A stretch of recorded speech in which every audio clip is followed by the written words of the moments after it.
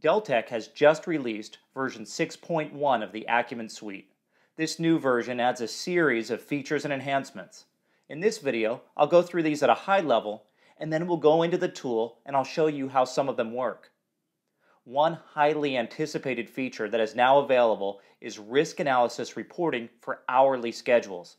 In the past, the Acumen Risk software permitted the use of hourly schedules as an input and as part of its calculations, but the results were presented exclusively in days. No more. Now you can easily tell Acumen Risk if you'd prefer your risk outputs in either days or hours.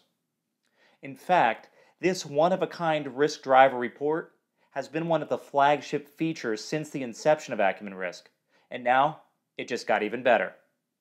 One of the more common uses of this chart is to observe the impact of risk mitigation plans.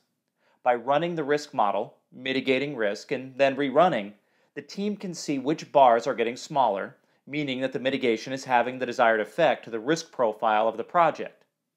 The new Risk Driver Comparison Report allows you to see pre-mitigation and post-mitigation driver reports on the same screen.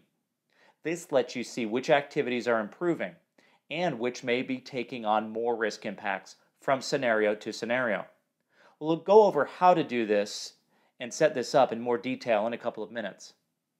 Oh, speaking of risk mitigation, the risk register in Acumen Risk has one very significant enhancement. Each mitigation in the risk register can now have a more detailed plan consisting of mitigation steps.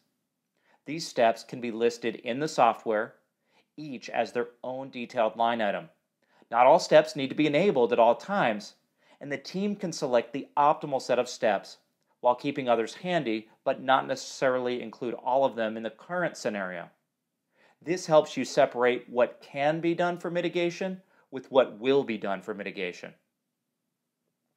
Users who access P6 projects through web services will encounter new import selection options with the ability to filter and group projects so that they can easily navigate and select from the project database for analysis in the Acumen software. Those 4 new features are just the beginning. There's an overhauled context-sensitive help system, new terminology in the software and tooltips, an improved risk register import, enhanced grouping in S2 diagnostics, and drag-and-drop metrics. More on those during the demonstration. And finally, when you're converting projects between P6 and MS Project, you'll be able to keep user-defined fields completely intact.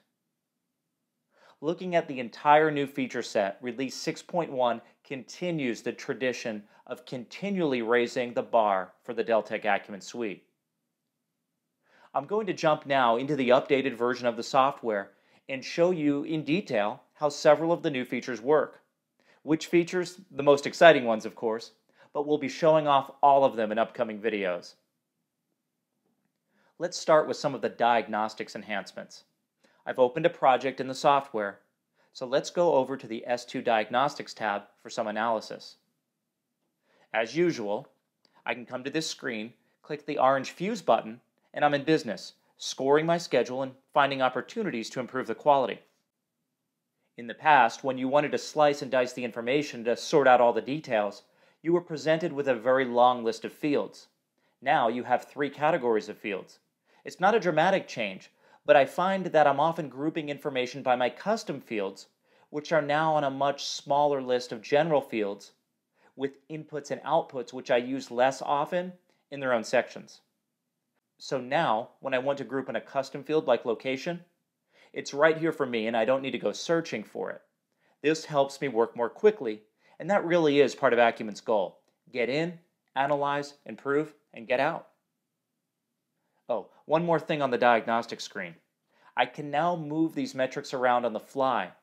So if I want to bring a little extra attention to these yellow and red items, I can drag and drop them to the left side of the metric listing. Oh, and the same down here on the phase analyzer too. Drag, drop. And now, on to some of the improvements in Acumen Risk. I've set up a risk model that has both duration uncertainty and a risk register, which has risk items mapped to the schedule. There are some risk mitigations in my risk register, but I kept them disabled for the first run.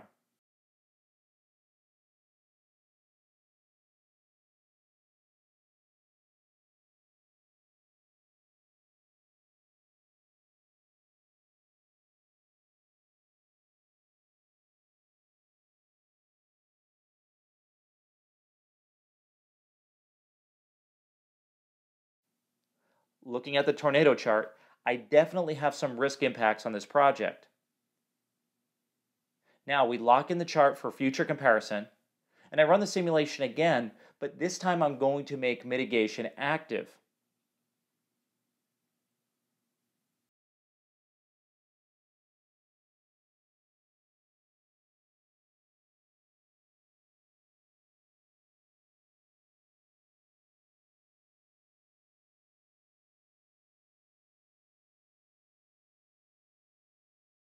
We'll add the new tornado chart to the comparison, and then display the new risk driver comparison report.